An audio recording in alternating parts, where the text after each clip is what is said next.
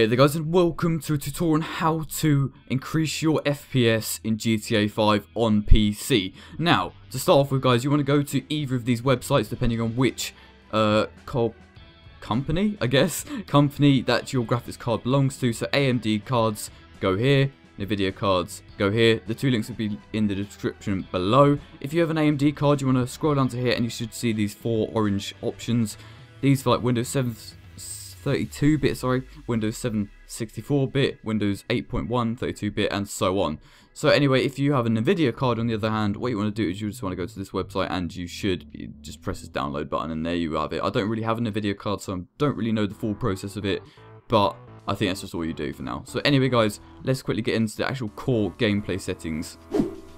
Okay guys, now that we're within the game of GTA 5, let's go and take a look at the sort of settings that you might need to keep your FPS up there and high, above 60 frames. Okay guys, so you want FXAA on, because it doesn't really affect your performance that much. MSAA does affect your performance quite a lot, I've found. If you do ×2, it doesn't really affect it too much, but if you go up higher, it will affect your performance. And as you can see up here, you do have a bar that changes color depending on how much VRAM you're using. So I have 2 GB of VRAM. Some people may have 1 GB, some people have 3, some people have even 4. So depending on how much VRAM you have, that's how far you can go in FPS and quality wise. But anyway, I'm going to keep that at ×2 for now, just to keep this in the green zone, as I recommend that you should keep it in the green zone, as it will not drop below 30 at that. Okay, so now we're on to VSync. Turn that shit off. I have no clue what VSync does, but just turn it off. It literally, 20 FPS boost at least. Anyway, population density, keep that up. Keep all three of these up. They don't really do much to your performance either.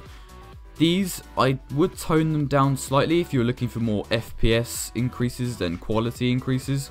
So just tone them down a bit. Reflection quality doesn't really affect that too much, you can just keep it high. Reflection MSAA, I just kept that off. Water quality, I kept that on high. Particles quality, I kept that on high too.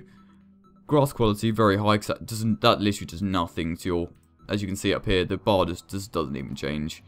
Look, it doesn't, like, no more megabytes are used of VRAM if you change that up. So post FX, I kept on high just because they're nice, I guess.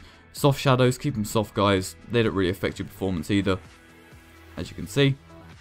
Motion blur strength, keep motion blur off, fucking hate it. Anisotropic filtering, I can never pronounce this right, anisotropic filtering, there we are, ×16, because that doesn't even affect your performance either that much, like nothing at all.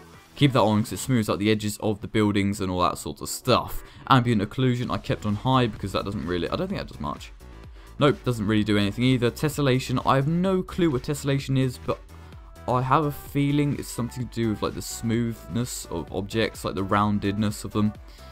So just keep that on normal for now. And so guys, that is it for the graphics settings in the game of GTA 5. Now, I'm going to quickly have a look at these advanced graphics, see what I put for them. Long shadows, I don't think I messed around with this actually. Just keep everything off here guys, you don't really need it to be honest. It's just the advanced graphics section, nothing really important goes on during the game. And so guys, with all these settings, if you have a good graphics card, you should get a good 60 frames plus during your gameplay, I guess. But anyway, thank you so much guys for watching this video on how to increase your FPS in GTA 5. Remember to leave a like and even subscribe for more content, and I'll see you in the next one. Bye for now.